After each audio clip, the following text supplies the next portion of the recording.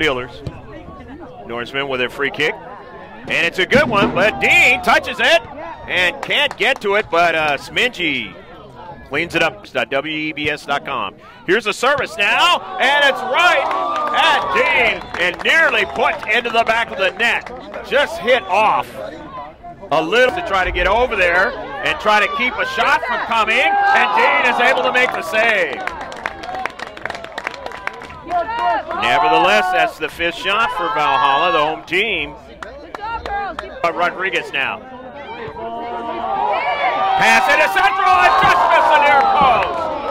They had a beautiful play and they just missed getting the first goal of the match. In the area.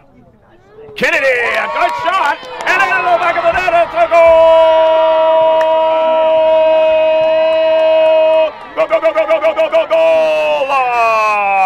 Matty Mayo, a good follow-up, and it is 1-0. She was a really good player for the JV team last year. Here's a shot, and it's off the near frame. Get to the soccer ball, can't. Is shielded off. Mia Foster drives it all the way down, and in the back of the net, a goal! Gonzalez, good pass into central, the header, and Canelo gets to the post, up into the air, and it's over the top of frame. It's still in play. Goes down, but heads it over to Gonzalez, to Foster. And off a defender, and it just goes over top of frame. Teammate Riley Wells. Here's a shot from distance, and a save by Ganello, and she stays with it.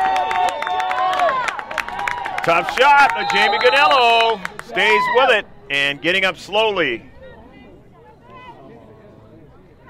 Might have been hit in the hand area, had that happen last season. It's always dangerous.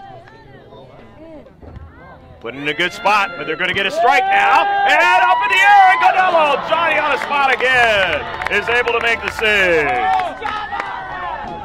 Jack Mashin Stadium, not able to do so tonight. But will all of her teammates that are currently on the pitch be able to do the same? Box and a penalty shot now. And this is the second one in a row now for the Foothillers. Kennedy, and puts it into the back of the net, a goal! Carly Kennedy puts it into the back of the net.